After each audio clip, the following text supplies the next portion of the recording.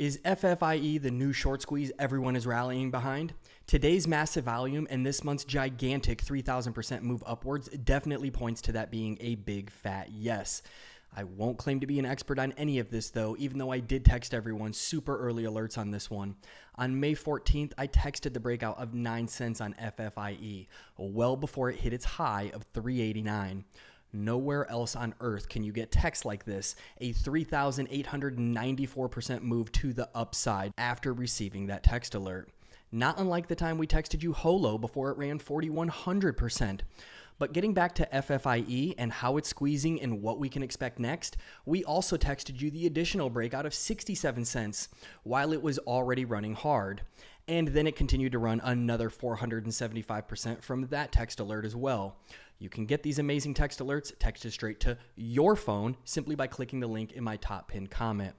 But I only brag about all these alerts to show you with receipts that we are constantly in the right place at the right time. And FFIE does seem to be the next big squeeze candidate currently. But there's a massive caveat that you need to be aware of as well surrounding this one. A quick Twitter and Reddit search will show you a million people pumping this one to the absolute moon, which reminds me of AMC hold the line days. There's no shortage of people posting their losses and screaming hold. There is a double-edged sword, though, that I want to show some caution around. On one hand, it's uniting people and banding them together for a single cause and helping squeeze this puppy by buying up the stock and raising the price. But on the other hand, it's showing us exactly what happened to AMC after its meteoric run-up. On this channel, we also caught the AMC short squeeze very early on. We started covering AMC around $10 per share and it eventually ran to $72. But then it dropped off a massive cliff and everyone started posting the same exact screenshots. Down $131,000 in holding, down 60% in not selling, down 71% in buying more. But AMC never bounced back. It just kept falling. All of these people screaming hold and buy more are extremely reminiscent of what we saw with AMC. Foolish retail investor behavior in my own opinion. These are literally bag holders begging for other retail investors to save them by buying shares so that they can recoup some of their losses. If you think this man who is down $131,000 won't sell the first chance he gets, you're just in denial. A lot of these people screaming hold the line and buy more are down so massively in their positions that they need you to buy more and have any chance at all of recovering some of their massive losses. If no one buys this stock, they're out hundreds of thousands of dollars, FOMOing into what they thought was the next big squeeze. And they were probably right. It does appear to be going through a massive squeeze currently. I mean, it already ran over 3,000% from our first text alert, and today's volume is similar to the volume that day that it made that massive run up. As I'm filming this, we're already over 4x the daily average volume on this stock. The stock only averages 158 million shares traded daily, but it's over 500 million shares traded today already. More shares have traded today than currently exist on the entire float.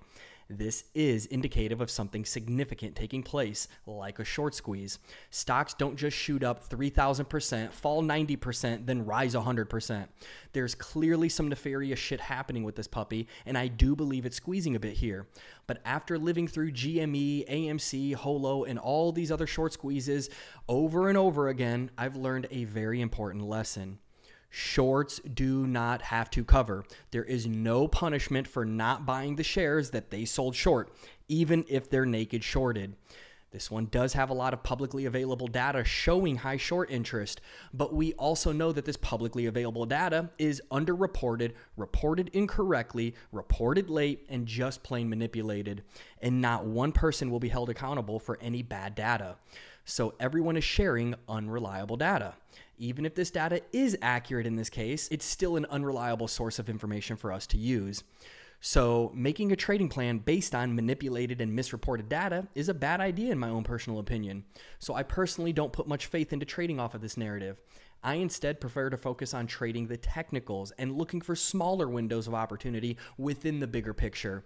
Even though we called HOLO and FFIE before they ran thousands of percent up in price, we didn't actually log thousands of percent in wins. We instead looked to take profits on the way up and not hold until some unrealistic price target. Most stocks do not go up thousands of percent in price. Therefore, it's silly to make your trading plan to hold that long. You will lose 99% of your trades if you hold that long. Tons of stocks do run 10, 20, and 30% up though. If you're always taking profits at a smaller price targets like that, your win percentage is likely going to be way higher than simply holding and hoping that some smooth-brained apes on Reddit can band enough people together to bankrupt a hedge fund full of full-time traders who have access to the world's best and most accurate data and often insider information. Allegedly. Although it's possible and has happened before, it's just not super likely. So I'll be the last person pumping the hold the line narrative. But this one does reek of naked shorts and has all the telltale signs of being a squeeze candidate. So I'm still tempted to take a small position and risk it for the biscuit. With that said though, I think it's important to set some risk parameters if you choose to play this. I won't be going all in on such a risky setup. I won't be using any money that I'm not willing to lose. I'll be placing my buys near support zones or after breakout confirmations. I'll be using a trailing stop loss and taking profits on the way up. These are tried and true ways of trading stocks with technical analysis. There's no possible way of any of us knowing how high this can go, but you can make money off of the narrative and technical analysis. What do you think though? Can we bankrupt some hedgies on this one? How high do you think this will go?